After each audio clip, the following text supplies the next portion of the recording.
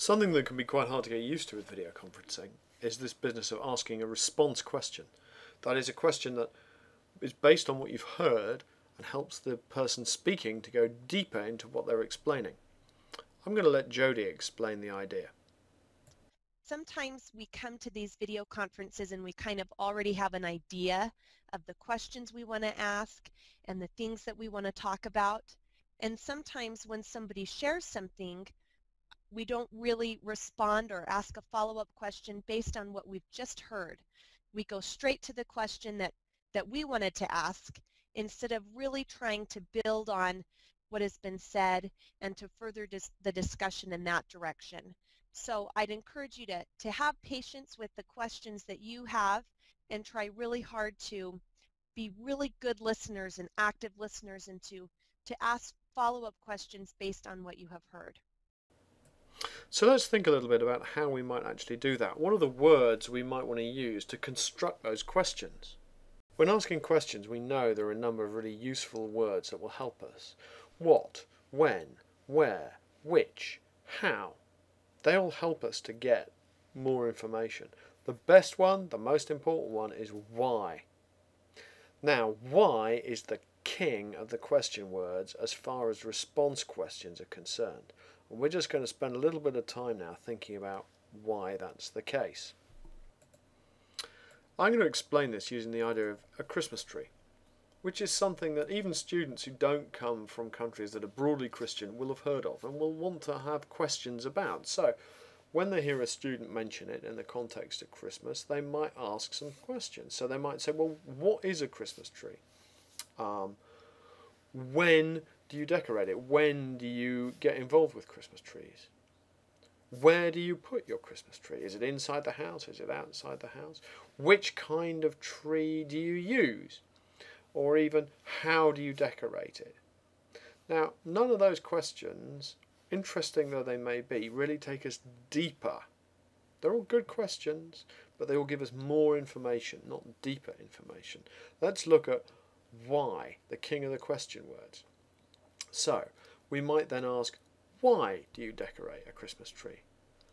Why is it important for you? Why is it significant for your family? Those kinds of questions drill down into the experience. They give us much more detail. They give us a lot of personal insight. That's why is the king of the question words for response questions. Okay, well, let's see how we can put that into practice.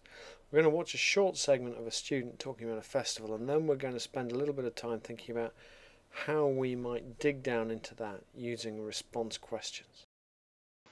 Hi, my name is Udbhav. I would like to talk about the festival of Dashera. It's celebrated because after defeating Ravan, it's celebrated in the because God Ram defeated Ravan in the war that which happened at Lanka.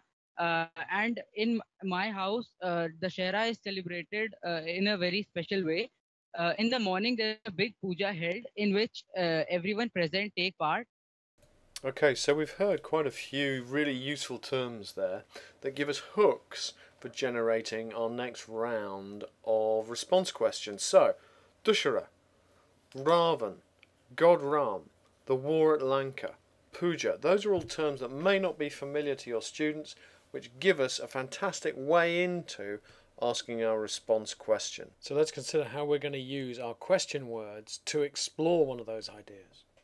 So let's take puja. And when we say, what is a puja? That's a great question, because if your students don't know what a puja is, that's the logical thing to do. And that will get us some really good description. But if we then say, why is a puja important to you? Or why is it important for you and your family to take part in this puja? We then get to a much deeper level.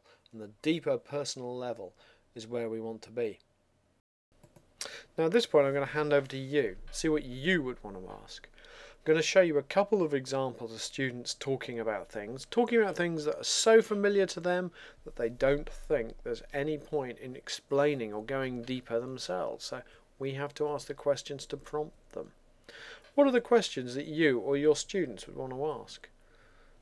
And more to the point, what are the why questions that would really dig down into the kind of personal ideas that really make a difference? Practicing this before a video conference can make a huge difference. Darian, I'm a Muslim from SMP Lab School Cibubur. Other Islamic festivals that Islam celebrates is the Eid al-Adha. In the Eid al-Adha, it revolves on sacrificing buffalo, cow, camel, or goat meat, and we donate 1/3 of it to poor people, 1/3 of it to our family and relatives, and the other 1/3 for us. It starts on the 10th of Zulhijjah, Zulhijjah being the 12th and the last year of the month of the Hijriah calendar, until from 10th until the 13th of Zulhijjah. In Eid al-Adha, I usually visit my relatives and buy some cattle to sacrifice and share the meat. Thank you. So we've actually just heard a really good detailed description of Eid al-Adha. What could we ask to go more deeply? Well, we could ask some questions about why it's practiced, the kinds of things that it's remembering. But remember, the why questions, why is it important to you? Why is it important to your family and your community? Those things are the things that enable us to go really deep. Let's have another practice looking at what these students are saying. And we go to chapel on Thursdays and as an Episcopal church, and so but we also accept all religions at our school, and I think that I really like it because we can be more educated about other religions. Thank you. We also this year did a unit over world religions, and we got to visit all of the places where the religions are in, and we did a whole test, and it was very fun and interesting what everybody else's religions were like. So to sum up, when we're asking response questions, all response questions are good because they're built on what we're already hearing. But the best ones are the ones that help us to go deeper. So remember that why is the king of the response questions. It's the one that enables us to drill down into personal experience and find out the kinds of things that we'd never find out from a book or a video. And the kinds of questions that make a video conference really worthwhile.